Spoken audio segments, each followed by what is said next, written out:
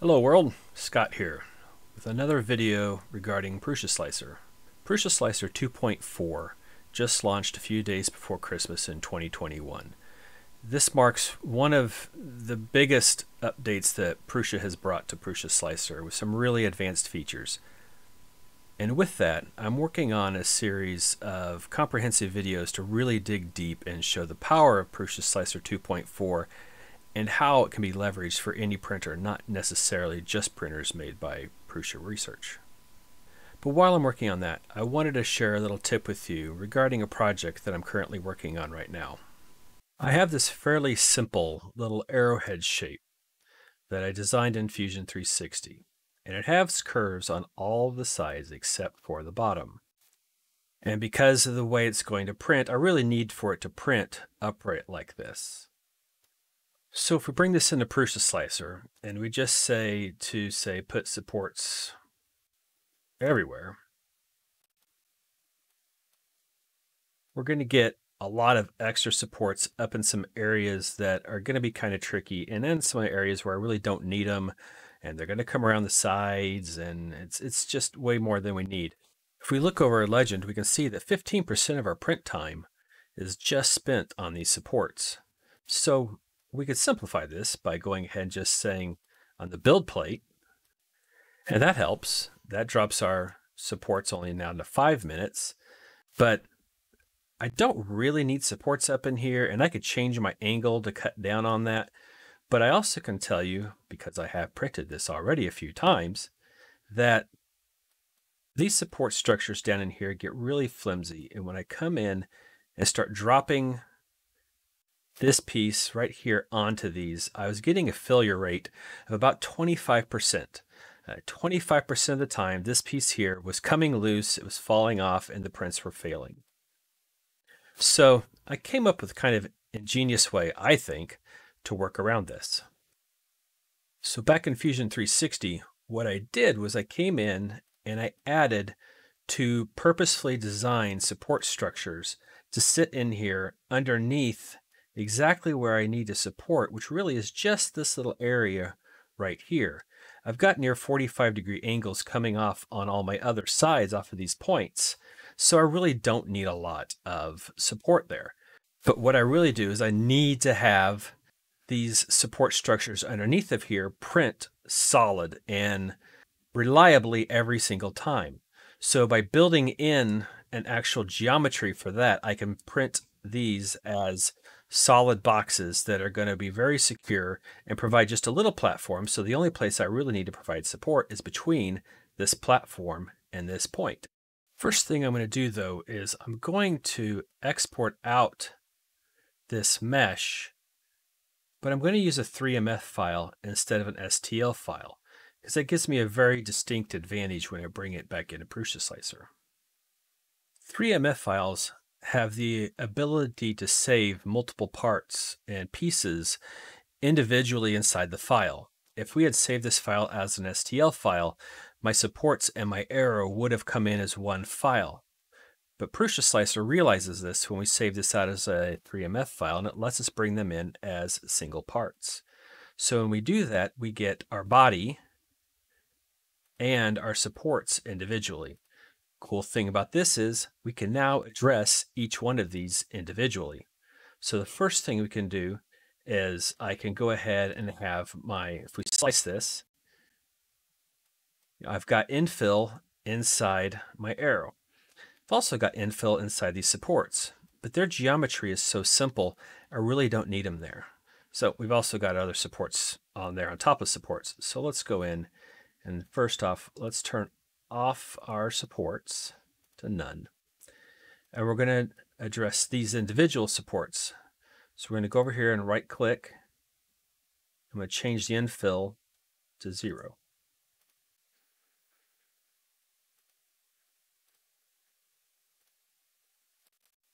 Now when we slice, we can see we only have infill inside of our arrowhead. And a nice bonus is we shaved 2 minutes off of our print time by doing that. Now let's go in and do our supports where we need them. So great feature of Prusa Slicer is we have the ability now to paint on supports. So I'm going to click this. I'm going to get a little brush. I'm going to change this down real small because I don't need a very big brush. And I'm really only worried about this area right about like this. If we slice that, we can see we have to change this to say for support enforcers only. And now we can see we've just got support right here. We've got one layer support and then a couple interface layers. And if we come over to our other side, we do the same thing. It's a little tricky sometimes getting in here where you need to be. Change our view to make sure we're getting exactly where we need to be. And slice, and we can see now we have a little pad of support right there as well. So now our support time is 10 seconds. Well, okay, we'll combine the two of them together. 28 seconds of support time is now spent on this model. And we're at 51 minutes for the entire model. And this increased my success rate by at least another 10 to 15%. But I was still getting about a 10% failure rate when I was doing this. And the problem was, while these structures down the bottom were rock solid, right here, this little piece here would sit there and rock and eventually fall off. So I had another little hack that I did to fix that. A nifty little feature of Prusa Slicer is the ability to add parts. So we're going to add a box, and I'm going to make this box 0.4 millimeters high because that's 2 layer heights.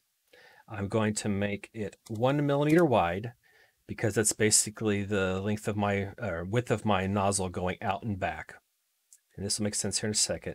And I'm going to make it 8 millimeters wide. Now I'm going to take this box and slide it in.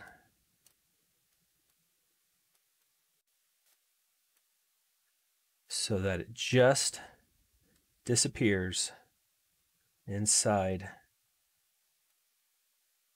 this point. And I know for a fact I'm going to need 2 of them because I've already printed this, and this is how I'm telling you how I solve my problem. So I can come up here and I can do a copy paste, and that's going to give me another generic box. So I drag one over here to the edge, and I grab the other one and I drag it over to this edge. And we can see we build up our structure. We put in our support bed, and this first piece right here, this is the first bottom edge of that outside overhang of the arrowhead, now actually comes in, and we can visualize this now in Prusa Slicer. It's going to come out and draw a box that anchors the main part of the arrowhead with the support side of the arrowhead.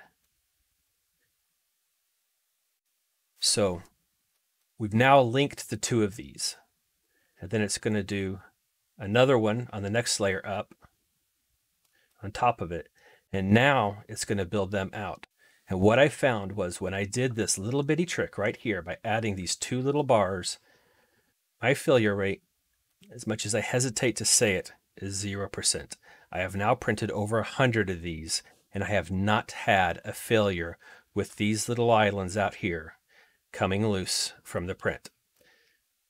This little support structure right here, these 2 little bitty layers, roughly 0.4 millimeters high and 1 millimeter wide, was enough to stabilize this so it could get up here and make this arch here. And it works. And it added no time to my print. And these little pieces right here are so fine that I can take an X-Acto knife and I can easily just pop them right out, and you never knew they were there. And then this little bitty bed right here, this minimal contact area between my support structure, my big support structure here, and my arrowhead here, these just pop right off. And when my prints are done, I can grab the top part of the arrowhead, I give it a twist, and it pops free, leaving these little towers on the bed. No cleanup. These are super clean, and I'm printing these in PETG right now. And all I have to do is come in with my knife, pop these 2 out on here. So it's like 2 little cuts here, 2 little cuts here, here and here. Takes about 15 seconds, and these things are ready to go and look fantastic. Now, there is one other thing that I've done when I'm actually printing these. And when I first was setting these up, I was having some issues with these little islands coming loose. I've actually fixed that problem now, but I'm still using the fix right now for a different reason, and I'll show you what I did there. I came in and I added another box.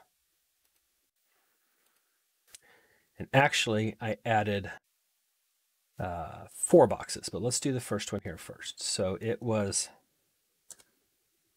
0.4 millimeters high.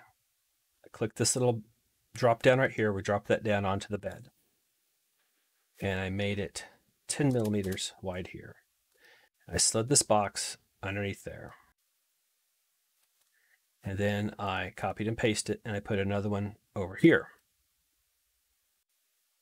And then I pasted it again. And I made it wider and narrower. And I drug it right there. And then I did the same thing, and I put another one over here. So what I did was I created a base that tied both of these pillars together and gave them a lot more bite onto my bed, and were a lot less likely for them to come loose. So here's our finished print. You can see that base we was talking about down the bottom connects these 2 pillars together. And our only little interface material here for our supports is right in here, and you can see it's really clean. And here's our 2 little cross braces there that we put to tie in our base of this overhang and our arrowhead. So like I said, this pops out super easy.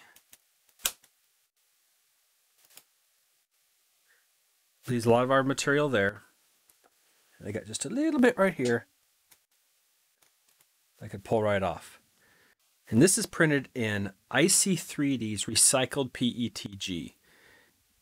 Supports in PETG are possible. They're a little trickier, but it's all in your slicer settings. Also, eliminating how much support there obviously helps a lot as well.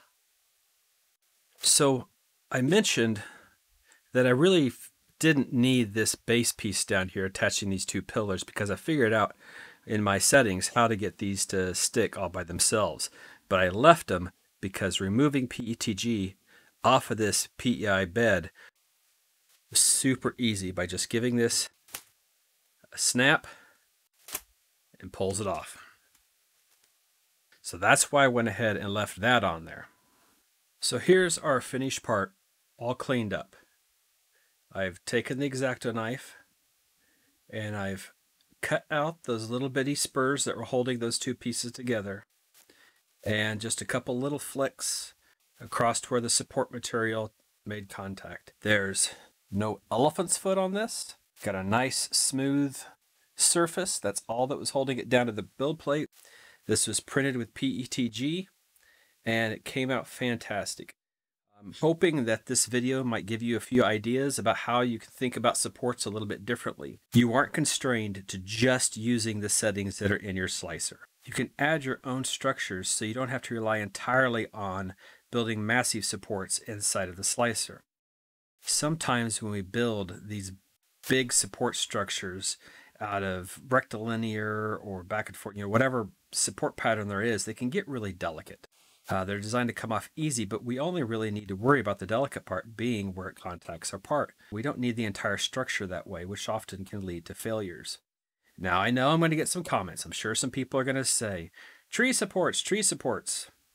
Tree supports work fine too, and they have their place. Prusa Slicer doesn't yet have tree supports in it. I have played with them in Cura, and Prusa does have them in their list of things that they're going to be adding shortly. They've actually already forked some of the code that was shared with them from the Cura team, open source at its finest. Things have gone from Prusa Slicer to Cura this as well the same way. But we will have tree supports in Prusa Slicer at some point. I played with tree supports some. They have their place. But in this case, I think building that solid tower with just a little bit of interface material between the two is the way to go for this particular part. Now, every model is different, and that's why it's important to think outside of the box and not constrain yourself to what you've done in the past or just what's in the slicer. You need to think about each model independently and approach it with fresh eyes and fresh thinking so that you can provide the best settings for that individual model. I hope this was really helpful. Thank you for sticking around to the end. If you want to harp on tree supports and tell me that I'm doing it wrong, by all means, hit me up on Twitter, leave me a comment. I'd also really like to hear some ways that you have overcome some difficult support issues, or maybe even a model that you're having some difficulty with slicing and getting supports working as well. I'm planning on putting out more videos on slicing and Prusa Slicer, and again, as I mentioned at the very beginning of the video, I am planning on putting out a full in-depth dive into Prusa Slicer 2.4 now that it's available, because it is awesome. Thank you again. See you soon.